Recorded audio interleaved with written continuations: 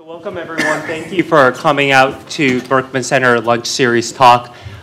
Today, our talk is going to focus on development in the digital age. We have some really exciting speakers here who I'll introduce in a minute. I did want to just mention a couple of things in advance of the talk. First is, for those of you who may be watching it online or in the webcast streaming, if you do have questions, you should feel free to use the Berkman hashtag to direct your questions over. We'll have someone in the room monitoring and then relaying your questions over. The second thing that I just want to note is that traditionally at Berkman Center talks, which are always held on Tuesdays at lunch, but they're usually at the Everett Street location. Usually we would go around the room and we would have a quick round of introductions. But given the size of today's talk, I think we want to leave more of the time here for Q&A and for discussion. So we'll skip that here today as well. So my pleasure today to welcome Jake Colvin and Usman Ahmed.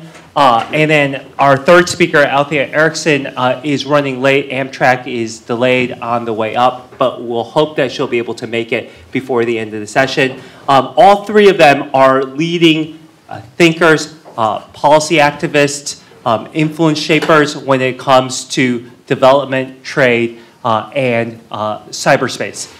Jake is the executive director of the Global Innovation Forum, www.globalinnovationforum.com. Nice.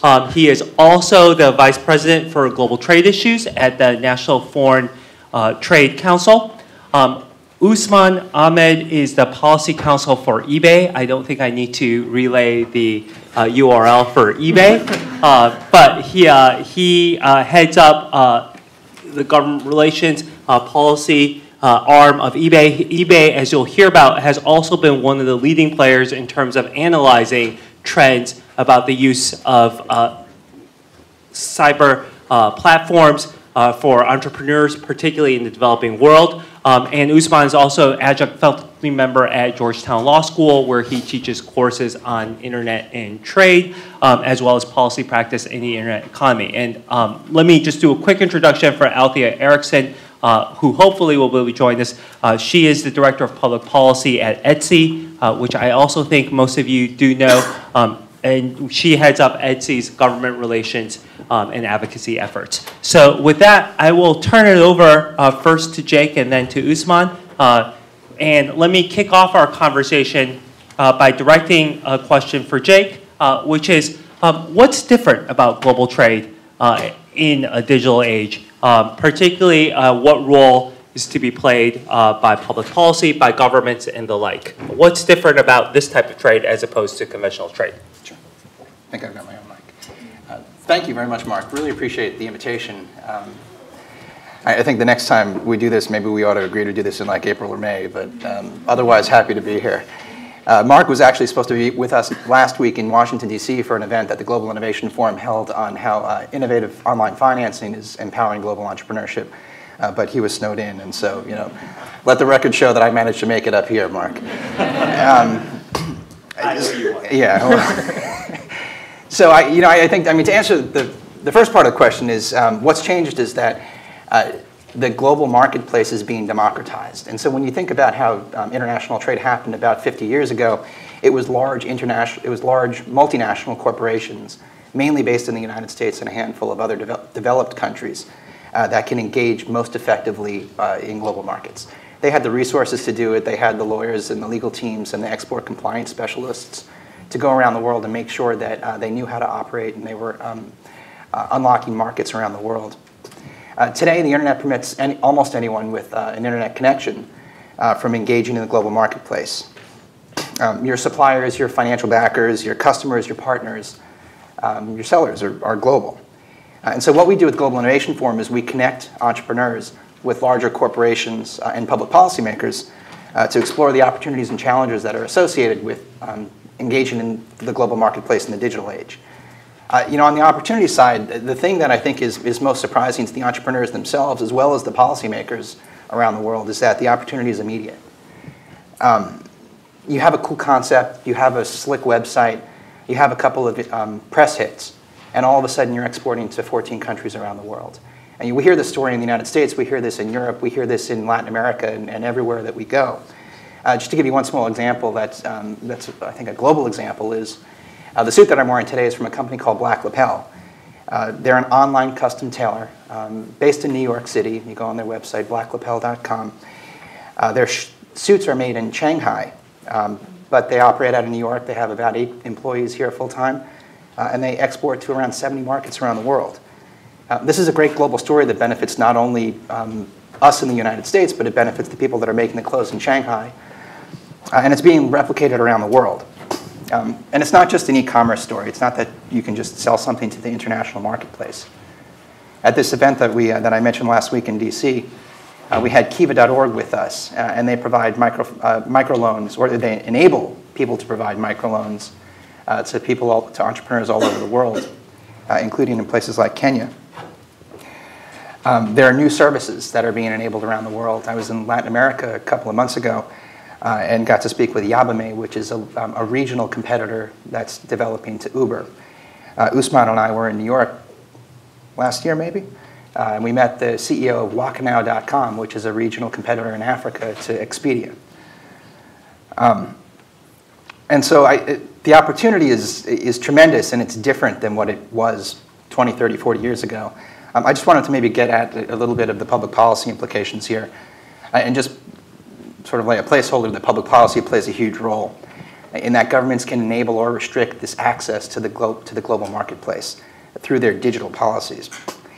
So there are all sorts of different ways that governments can do this through traditional trade policy, through internet and telecom policy, privacy policies, their export promotion strategies. And I think, I know Usman in particular has views on these, and maybe we'll get into this later, but maybe I would just describe in general terms 2 countries that I have familiarity with to give, to kind of compare and contrast how government can play a role in regulating access to the global marketplace. And so I'm going to just talk very briefly, if I have a couple of moments, about Chile and Cuba. In Chile, there's this sort of happy intersection of priorities for the Chilean government where they want to engage in the global marketplace and also empower their entrepreneurs. And so if you look at the number of trade agreements they've pursued, the way in which they've tried to build out their trade-related infrastructure, their export promotion strategy is I think, really aggressive through Pro-Chile. They've got this thing called Startup Chile, where they try to incubate global entrepreneurs in Santiago to create a startup ecosystem there. Their internet and telecom policies are generally open and facilitate, you can correct me if I'm wrong, but can facilitate internet access. And so my impression, at least, is that Chile is becoming a platform for regional and global entrepreneurship in the region. And then, maybe you consider Cuba, which I know there's a lot of interest in right now because of the president's announcement of the change in policy. And for historical reasons, we do a lot of work on it. It's a planned economy, state-owned telecom. They don't have very robust trade relationships outside of the ALBA countries. There's just the general lack of financial, physical, and IT infrastructure in the country. There's also the U.S. embargo, which I think the Cubans would point to as being limiting as well. But there are lots of creative and intelligent and entrepreneurial people in Cuba. But they're much less connected to the global marketplace. And I think in Cuba you have maybe a less happy confluence of priorities there, and one of which are political considerations that have slowed progress towards greater internet connectivity, combined with a history of ambivalence towards engaging in the global marketplace and in global investment. And so I think that is maybe a long way of saying that policies matter, and look forward to following up on that and also hearing what my friend Usman has to say. So thank you. Usman. Thank you, Jake. Usman, let me direct the conversation to you in a little bit more pointed manner, because I think Jake has given us a good overview both about how trade is being democratized as a result of this new technology, but also about how government policies shape the opportunities made available to entrepreneurs. eBay is one of the leading platforms for global commerce. You all have done a lot of the innovative work looking at trends in terms of how the platform is actually being used. Can you discuss with us some of your findings about what type of opportunities specifically exist for entrepreneurs in developing countries and what you notice in terms of those trends? Sure. Thanks, Mark, and thanks everyone for coming out today. Is this working? It's working? Okay, cool. So yeah, I sit on a pretty interesting team, I think, at eBay Inc. We're basically almost like a think tank where we do economic research on trends that we're noticing, as Mark said, that are going on over our platforms, and then we work on the policy issues that are potentially beneficial to the types of businesses that are using our platforms and those that might be detrimental. And the interesting thing, the threshold finding that we have from the economic research that we've done on businesses that are using PayPal and eBay is that the vast majority of them are actually really small businesses. So, 5, 10, 15 person kind of shops that used to be operating exclusively on a main street in a city or a country are now kind of using the internet as a new platform to find new customers and to achieve growth. And it's a pretty exciting story. And what we've done is we've kind of tried to put a lot of data to that. So we spent the last year and a half or so really studying that trend in the developing world. And so I'll start in Brazil, which is our most recent report. And I think one of the most interesting top-level findings from our report in Brazil is that there's about 6 million businesses in Brazil overall. But only about 20,000 of those businesses, which is less than 1%, actually engage in exporting. So the vast majority of businesses are these tiny little SMEs. 99.7% of the businesses in Brazil are SMEs. They don't export. They don't have the capital, like Jake said. Traditionally, 50 years ago, you would need such a huge capital infrastructure, contacts in the other country, big time relationships if you actually wanted to engage in trade, and that simply isn't possible for a smaller business. But what was interesting was when we looked on eBay and PayPal. So every single small business that uses eBay exports. That makes sense. I mean, it's a global marketplace. The second you put your item up, you can export to anywhere. But interestingly, and the fun part of sitting at eBay Inc. is that we have a view at the broader internet also, things that are happening outside of the eBay marketplace because of PayPal. 60% of the businesses in Brazil, and again, these are mostly small businesses, that are using PayPal export. So it's not just like an eBay trend. It's really an internet trend where any business of any size that wants to, the second they put up their website, anybody around the world can access it. So great. So you've got all these small businesses that are exporting. Well, that's not the whole story. Like Jake said, it's a democratization story. And what that means is it's not just that they're exporting to 1 or 2 markets, which again was the traditional kind of model. So another country we looked at was South Africa. And in South Africa, we found that the World Bank, actually, not we, the World Bank exporter database says that the average South African business that does export reaches less than 5 markets. And again, that makes sense. It's usually African countries where people have connections and they might export and engage in trade with those countries. But again, looking at the online marketplace as a kind of juxtaposition, you see on eBay that the average business that exports reaches 30 markets. So a huge difference in the amount of markets that you can reach.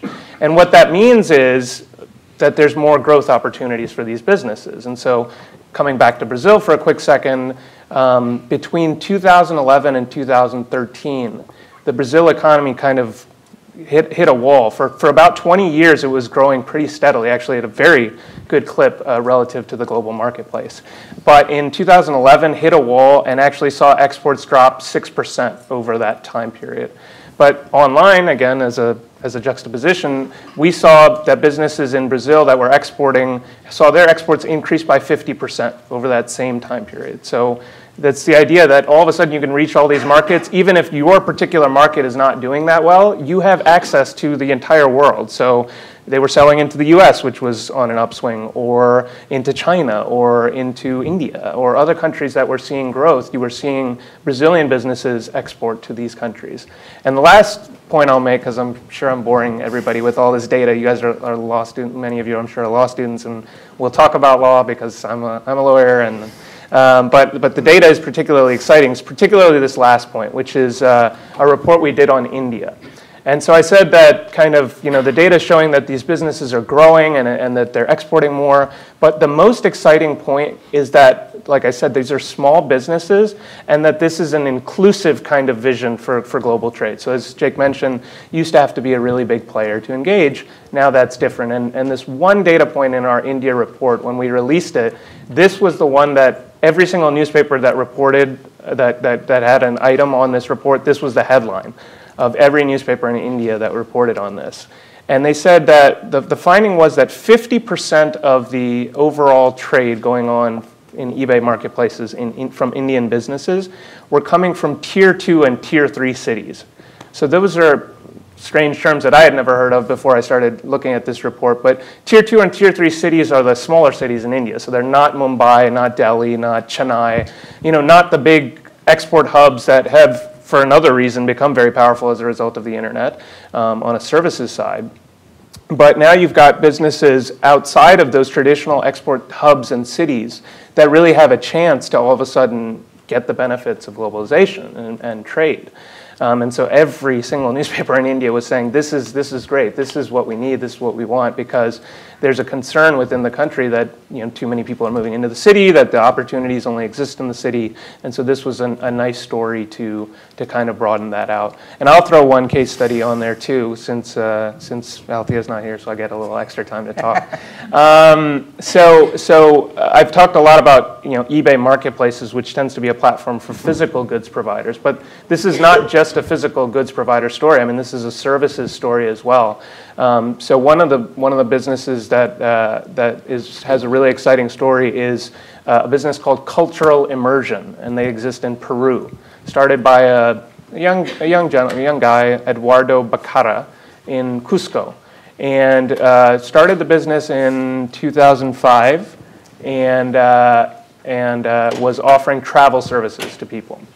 And so services have traditionally been something that have not been very exportable, but now all of a sudden, Eduardo has grown his business from 2005 just himself with an idea of offering travel services to over 30 employees, and the vast majority of his sales coming from people who are overseas who are buying travel services to come into Peru and explore and use his service. So he has culturalimmersion.com, and anybody anywhere can access that, buy a tour, come feel like they have trust, and he's expanded it beyond Peru also. He's offering tours in Bolivia, in Ecuador.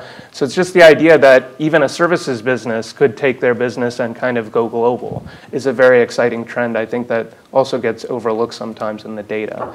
So I want to stop talking because I've been talking too much, but I have spent a lot of time thinking about the policy, and I think there are issues on the jurisdictional side, like threshold questions about what it means to be a business in the digital age and be potentially subject to jurisdiction all around the world. So this fascinating case, can I just keep talking? Is that okay? I'm going to keep talking.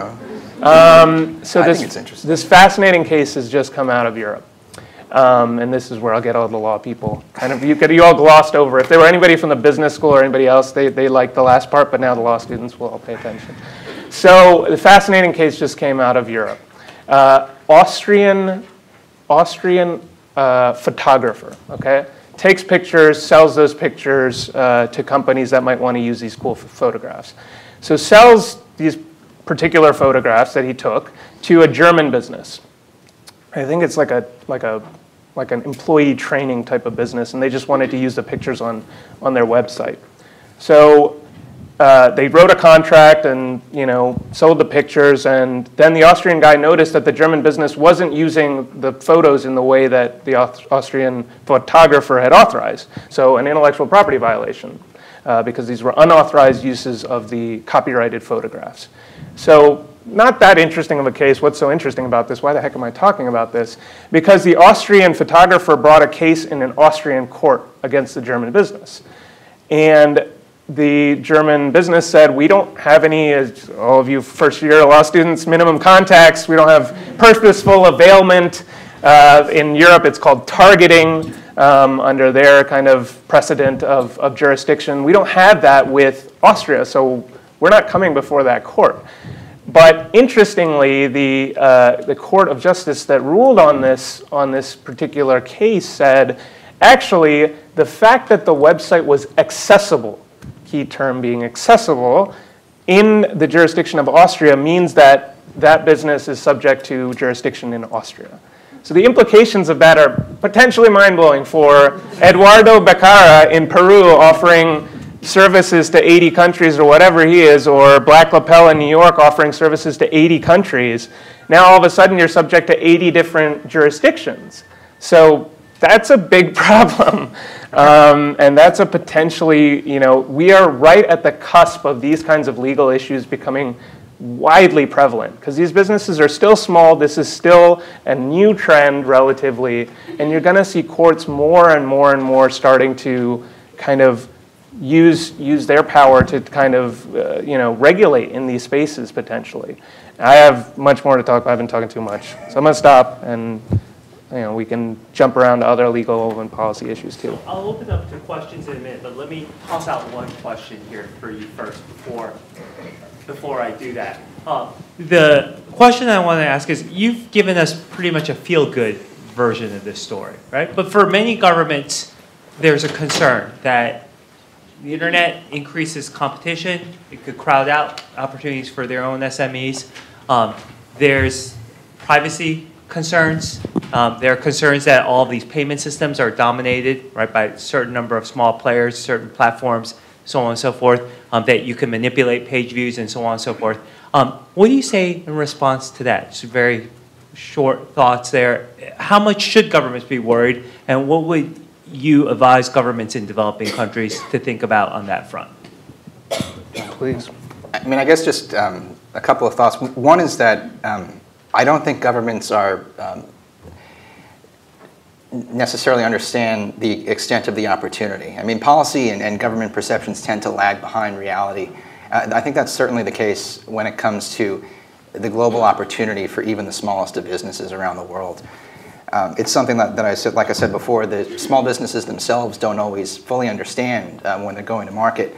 And just speaking with government officials, both in the United States and around the world, even when they think about small businesses and how they want to help small businesses, what they're generally thinking about is a 40 or 50 person business that's been around for 10 years and is interested in exporting to their first or second markets. It's not the same kind of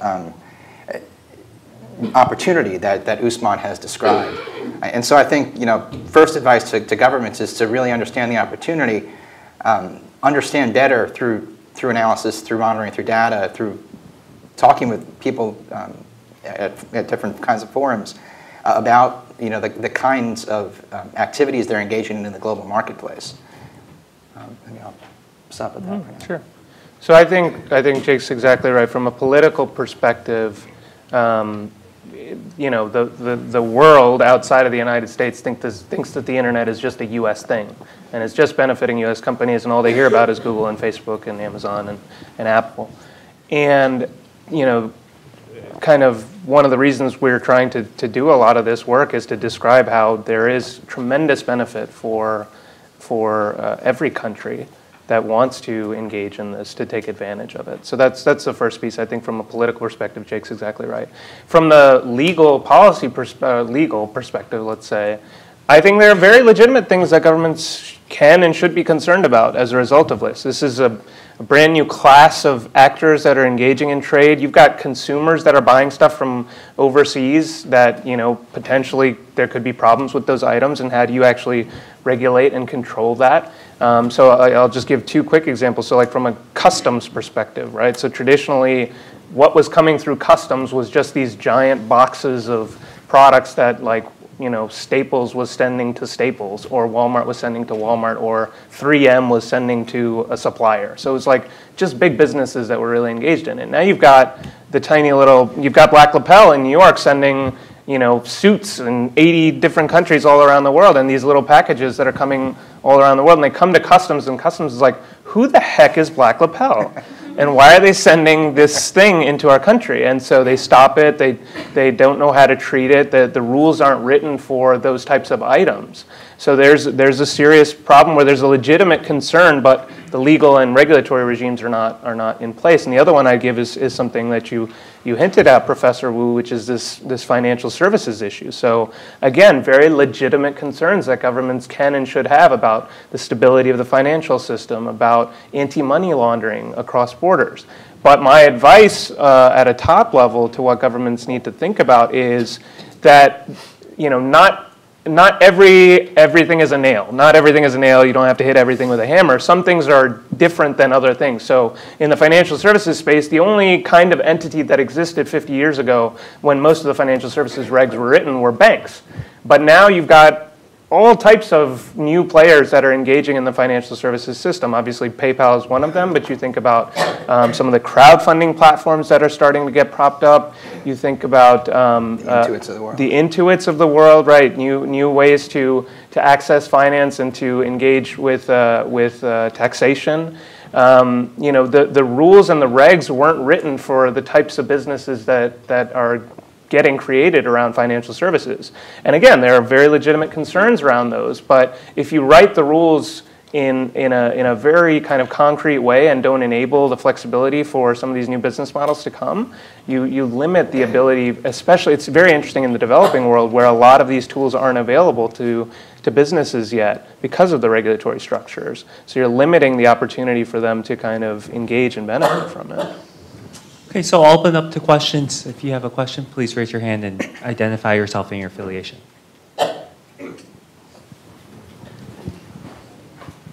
Hello. My name is Margarida Afonso. I'm a fellow here with the Weatherhead Center for International Affairs, but I work in Brussels with the European Commission. My question is actually just curiosity, because you were saying that all these little businesses, let's say in Brazil or Peru, they are accessible on internet.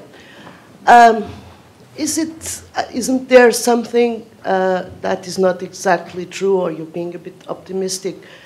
I give an anecdote. Once in Brussels, we saw often a car with the logo for a kind of pet service company, which was called like Paws and Friends or something like that, .com. We tried to find it on the internet to find out what the company was. We could not find it. There were like hundreds of other similar businesses coming on the Google listing. So, I mean, after pages and pages, we could not find that company. How do these really small companies actually manage to be found by clients who are just doing a search, I don't know, let's say for Brazilian flip-flops, and there's a Brazilian company who has invented the new type of flip-flop. How can you find it on the internet? And how is there any thinking about kind of regulation that will give a fair chance for these new businesses to actually be found by someone who's looking for them? Well, I think a friend of mine, Ann Habibi, who founded the All World Network, which was founded with help from Harvard Business School. What she likes to say is that what you need in the internet age is, the internet age means that place is less of an issue. What you really need is a visibility strategy, a way to rise above the crowd and get found. She tends to talk about that as mostly in terms of branding and outreach and making the right partnerships. And so, when I think about that, when I think about a visibility strategy, I think about that mostly from a business perspective and a marketing perspective. I will say that I think from a policy perspective, it's easier to be visible when you're fortunate enough to be based in a certain place. If you're in the United States and you have the benefit of always on internet access, of probably being digitally literate, and of having accessible the kinds of partnerships that are very easily found in the United States to grow your business and get advice and be part of these innovation or entrepreneurial ecosystems around the country, it's much easier for you as an entrepreneur to succeed and to be visible and to make the right connections than it is for, let's pick, I don't know, Rwanda, where, while there are these tech hubs that are forming, there's not the same kind of internet connectivity, of literacy about how to use the internet, even if you are fortunate enough to have it, or the kinds of connections and financing and people that will help you make the right connections in the same place there. And so,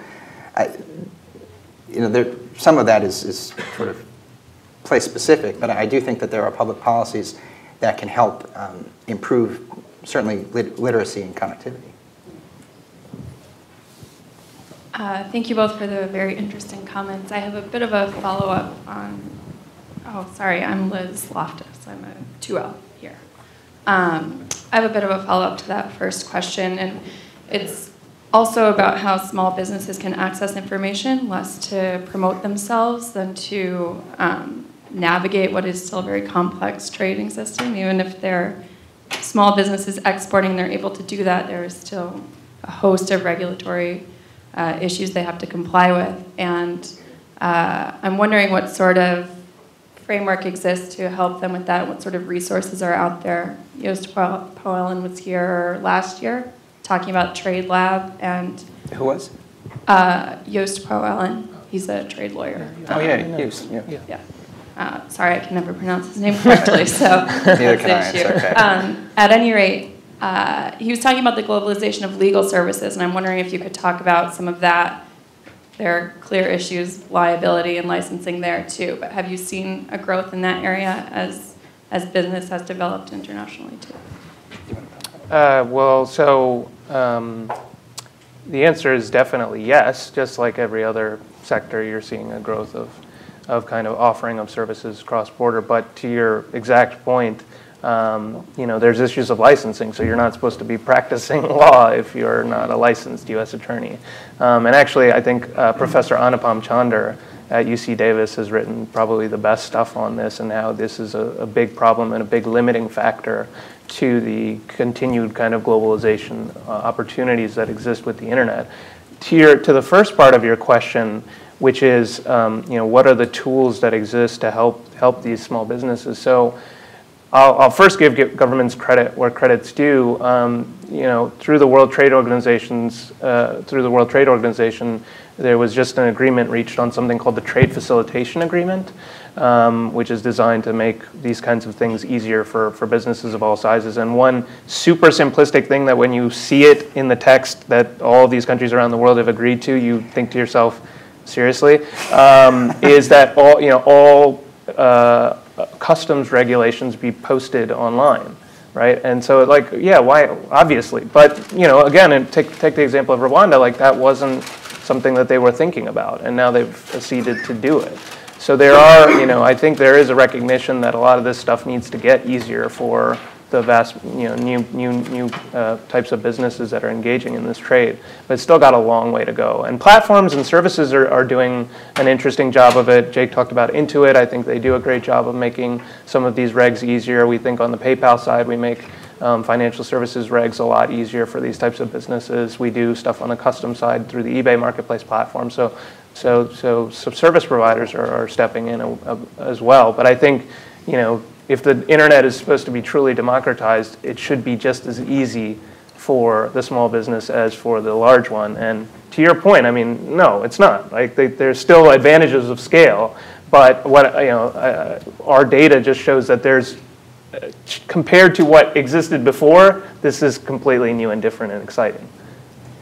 I would just maybe highlight two quick things to build on the private sector component. The logistics companies like UPS and DHL also provide tariff information, and they're doing a better job.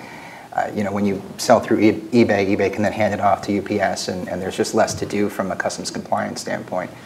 And then also on the government side, there are these specific export promotion services or market research services that the Department of Commerce provides in the United States, pro-Chile, pro-Colombia, across the world, and they're increasingly targeting them to even the smallest of businesses now. The Department of Commerce has this initiative underway on global startups to try to make sure that they're addressing the needs when startups come to them and say, we want to export.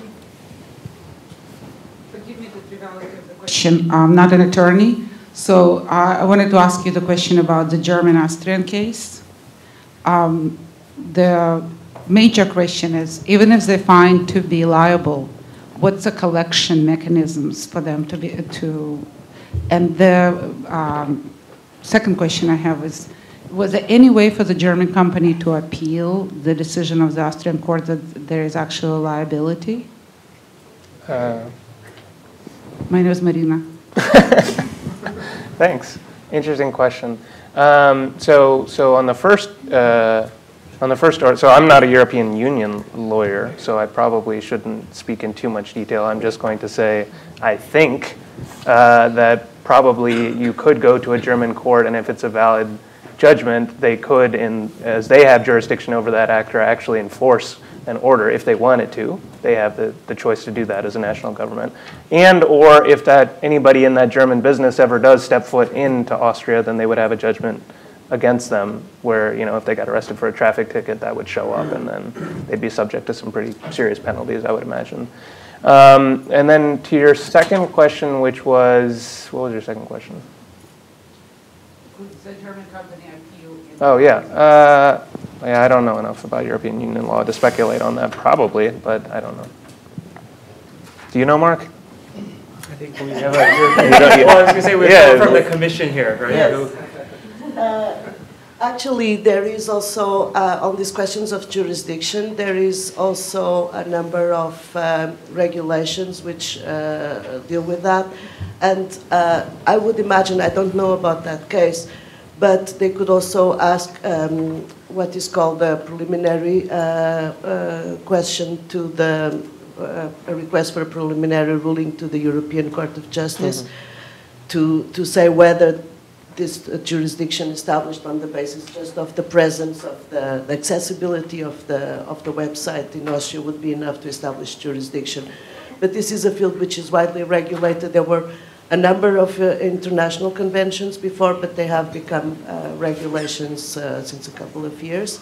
But in fact, I don't know about the specific case where the jurisdiction can be established only on the basis of the accessibility of the website, which seems to be the point. That was the holding of the case. Yeah, but yeah, I don't know. But that could be, and then you were right, indeed, if a judgment, assuming that the Court of Justice confirms that the Austrian court has jurisdiction, once that judgment is rendered by an Austrian court and is confirmed, no further appeals within the Austrian system, it can be enforced by the German exequatur system in Germany.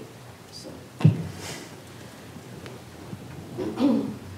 I'm Peter Hurdle. I'm a Berkman Fellow. You both mentioned the importance of having regulators understand about the innovative environment of the internet in defining trade policies. And of course, right now we have the US involved in two major trade negotiations. The reports that are coming, they're secret, so we don't know what's going on, but the reports coming out of it are that it's primarily being structured to work to the benefit of the large traditional industries rather than the global innovators. So I've got two questions for you. First of all, I hope that you're both involved in part of these negotiations, and if you are, what's going on? What's being decided? And if not, why not aren't you involved? But in a broader question, how are we going to be able to, in the United States, shape the nature of our trade negotiations so that it doesn't preclude the benefits that you've talked about for global trade, in deference to the buggy whip industries that are still supporting the way we've done things?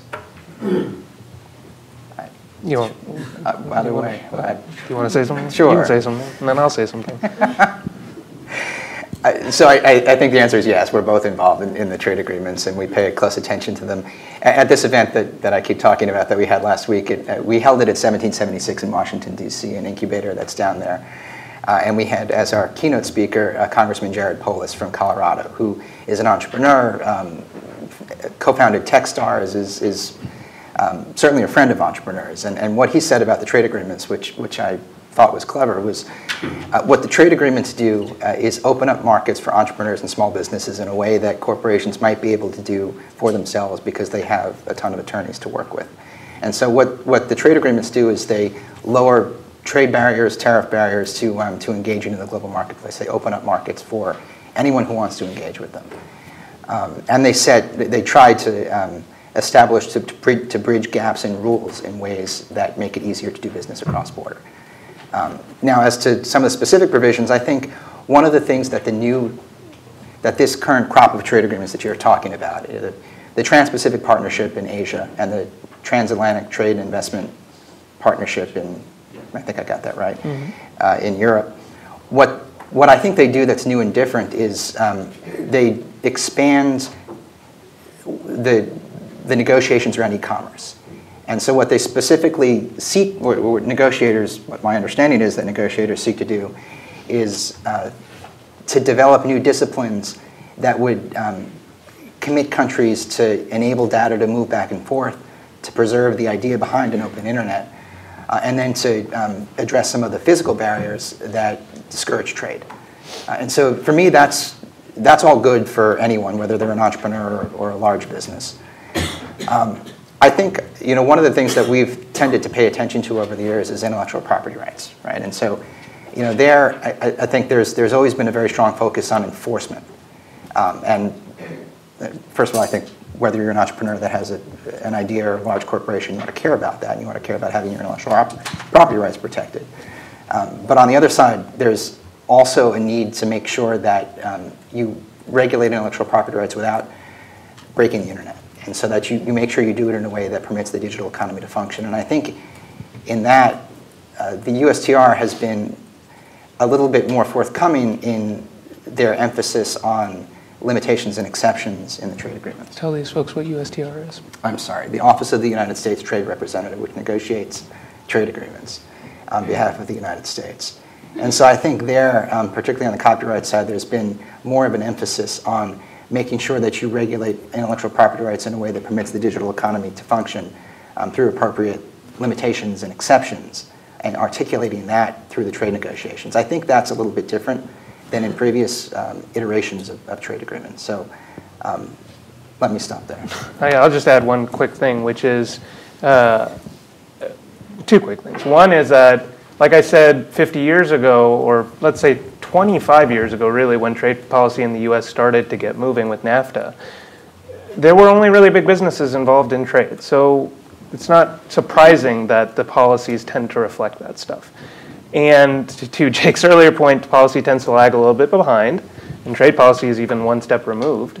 So you're seeing that lag. But I also give actors in the government, including the United States Trade Representative, people in Capitol Hill, they're starting to pick this up, and that I think we're partially responsible for that going down there and kind of educating on how this stuff is going on.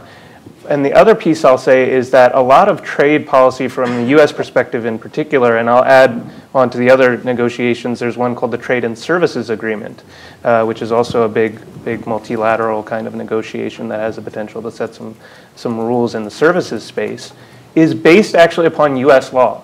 So what Jake just talked about, right, with limitations and exceptions in this intellectual property chapter of the Trans-Pacific Partnership, that comes largely from the Fair Use Section 107, right? That comes from that in the IP law, or the Digital Millennium Copyright Act, which is a law that pretty much every internet business relies upon every single day to make sure that they're not liable for what's being posted on their site for any intellectual property violations. That's in a lot of U.S. trade agreements, actually, and that's a big positive thing from an internet perspective. And so that's based upon U.S. law. And so our laws, like in financial services or in customs or in intellectual property or other spaces, are not well designed for the internet economy. The trade law is not going to all of a sudden reflect that. So part of it is also getting our laws in the right space. And then I think the second part of it is making sure that some of those laws that do a great job make it into the trade agreements.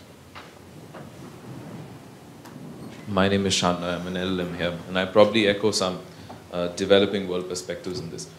I'm quite in agreement with the idea that sometimes, and very often, especially in the developing world, the regulations lag behind the sort of opportunities that this sort of trade represents. But I'm quite sympathetic towards the circumspection that the government shows in these areas.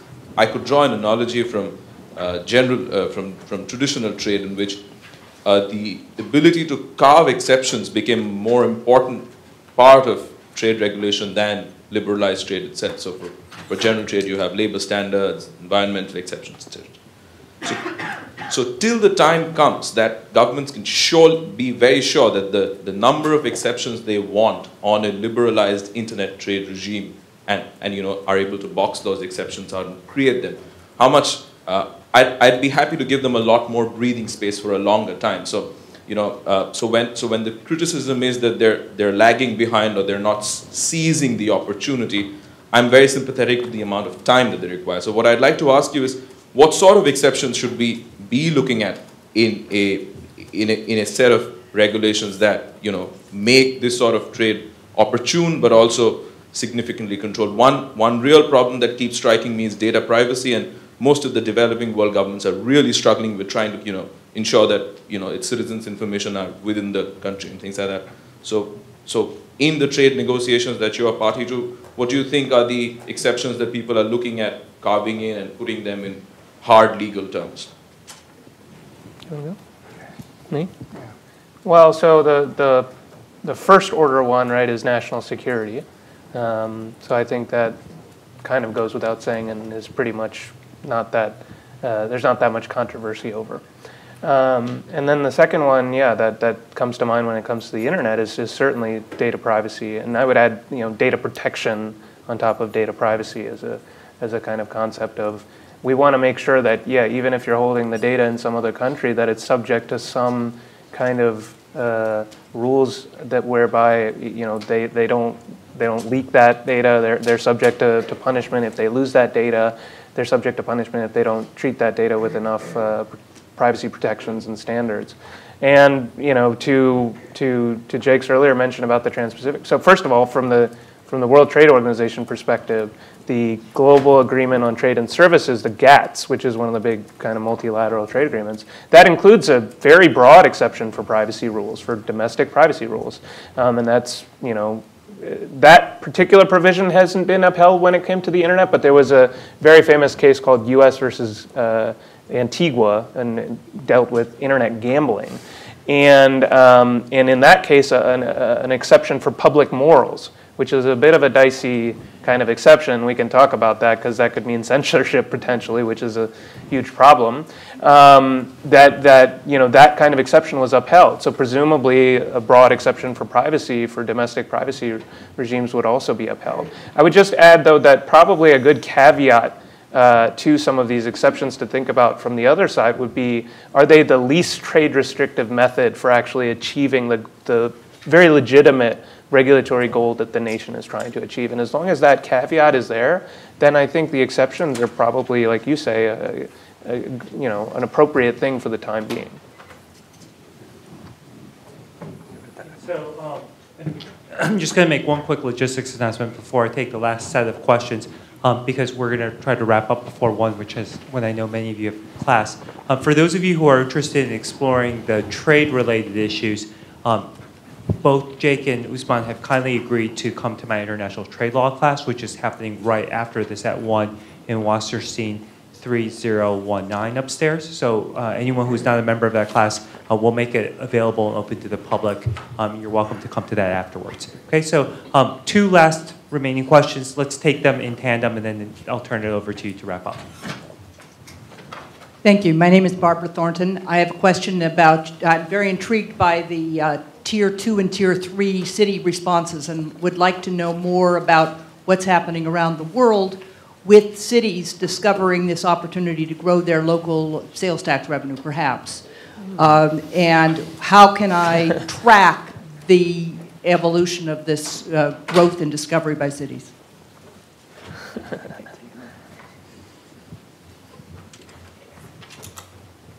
And speaking for Twitter, so this is Amy Terhair. She asks about payment democratization and of payment infrastructure. So we've talked a lot about democratization of access to the platforms, but she's interested in kind of getting beyond the Visa, MasterCard plumbing for payment, and whether or not you are seeing some kind of diversification of those traditional credit card architectures.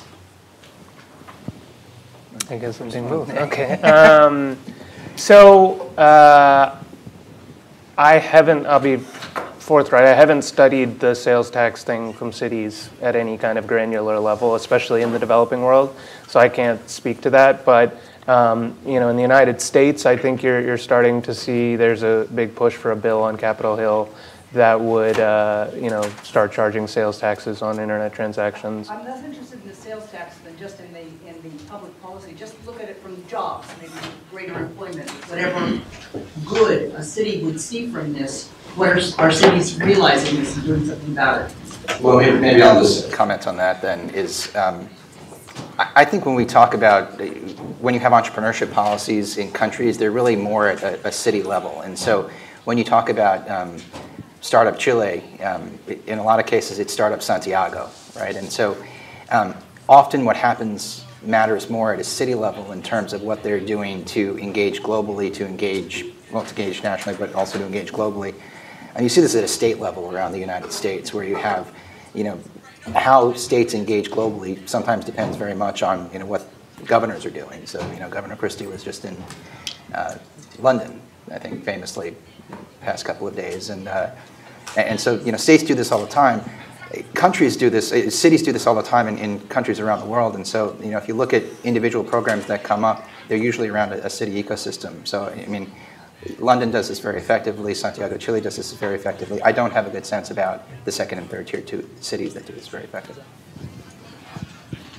No, yeah. I mean, yeah, I don't have anything else to that. I haven't seen anything in the cities that we've studied, particularly in the developing world, and even more particularly in tier 2 and tier 3 type cities where this type of stuff is going on. I think it's very early days.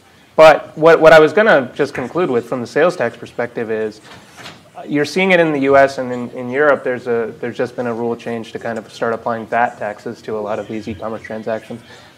What I was going to conclude with was, once this stuff becomes big enough in those countries, you could totally see that happening in those countries as well. On the payment side, I mean, I think the evolution of payments is instrumental in enabling entrepreneurship. And you see that already. There are companies like PayPal, there are companies like Stripe.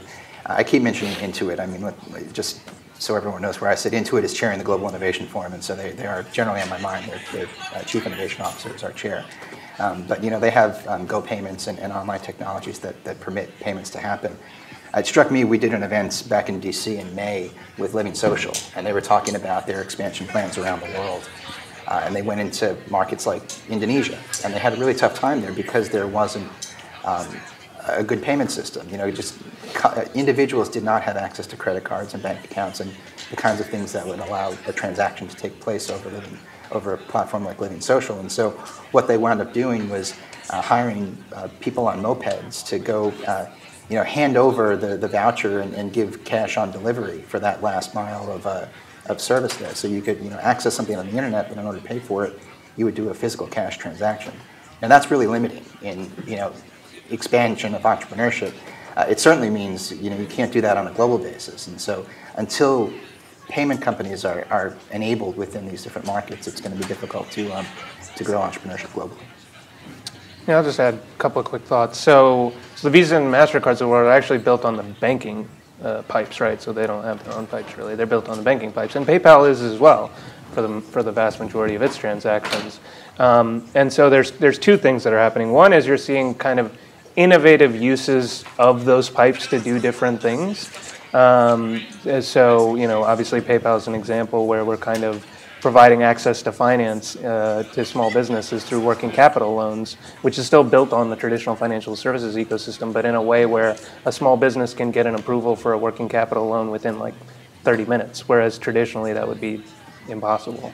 And then you're seeing what I imagine this Twitter question is probably directed towards, which is Bitcoin, right? Which is a completely different set of rails for engaging in financial transactions. And I came here a year ago and was on a panel discussion where Bitcoin was a big hot topic. And unfortunately, or for some guests, unfortunately, like it hasn't become that yet. But I think from a technological perspective, I mean, it is really groundbreaking and has the potential to be a very powerful force in kind of shifting the financial services ecosystem. But right now it's being largely used for speculation and not for kind of the types of transactions that I think would be beneficial for you know, a modern economy built on a system that's outside the banking system. So wait and see on Bitcoin. I think we are one of the first major companies or digital wallets, I guess you could say, where you can store a Bitcoin in something called a Coinbase wallet, which is a company that lets you store Bitcoins, and then pay through PayPal to merchants around the world. So we are engaged in Bitcoin in a very real way, and are interested and excited to see kind of how it develops. Well, I think we are just right at the cusp of a really interesting, exciting age for development and the platforms that you are enabling. So please join me in thanking Jake and Usman.